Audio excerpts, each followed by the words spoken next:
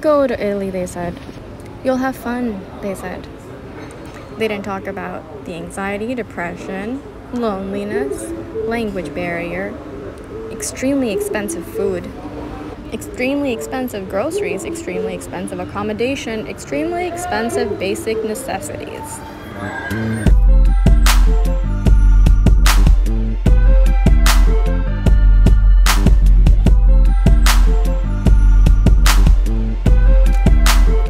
But they also didn't talk about the freedom to walk, to run, to breathe.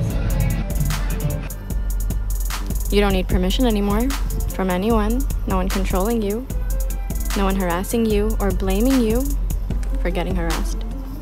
No more guilt for tiny little things, like leaving the house after 10. You can do it. It's safe. Well, safer. You don't have to cook, not all the time, not if you don't want to. If you're a student like me, and if you're tired like me, and if you just want to get a pizza, then it's totally fine. And you don't have to give in to the societal expectation of being a woman in Pakistan. And no one's gonna get mad at you. No one's gonna say, it's the woman's job to do it. You can just exist. And no one told me about that.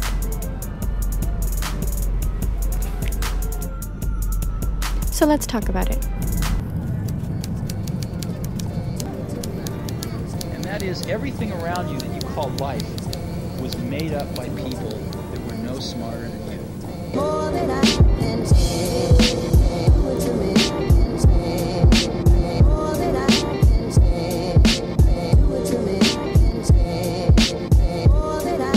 say. Hey everyone, most of you know me as Hamara because that is my name, and today I will be talking about my experiences over the past 6 months of living in Italy. I came here for my master's, so most of my experience is student-based, and I hope you can find the answers you're looking for in this video. If not, drop down a comment. I will get back to you.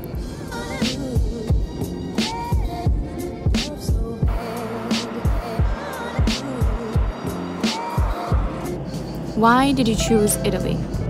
I chose Florence because it's the perfect city to learn about art and design. I'm focusing on modern means of communication in a city that was home to the most genius artists and communicators of all time. A lot of investment was also going into this, so I wanted Florence to be a sort of contingency plan. The galleries and museums hold a lot of historic work, so I'm looking forward to seeing all of it. Is it easy to find a master's program in English? Yes, there are hundreds of them. Really depends on what field you're going for. For science and tech, you'll find many more courses in English. What was the visa process like, and did you use an agent? My visa process was complicated, but it's different for all European countries. I did not use an agent. Was it easy to get admission? I keep getting rejected. So it really depends on which university you're applying to and what their application process is like. I really didn't think I'd get in, so don't lose hope. Keep applying. Can I get admission with a 2.5 CGPA? Of course you can. Many places focus on skills rather than your grades, so just make sure your portfolios kick ass. What was the total cost of the application process?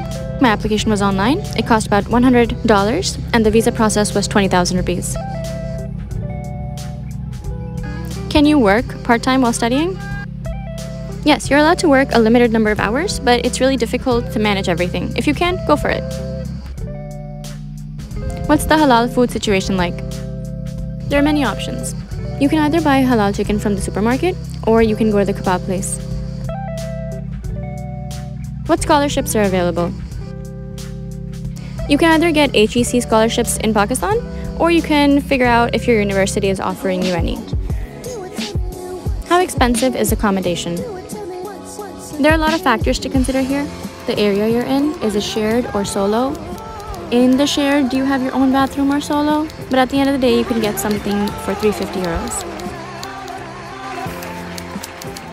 That's all for now. I hope this helps. Arrivederci.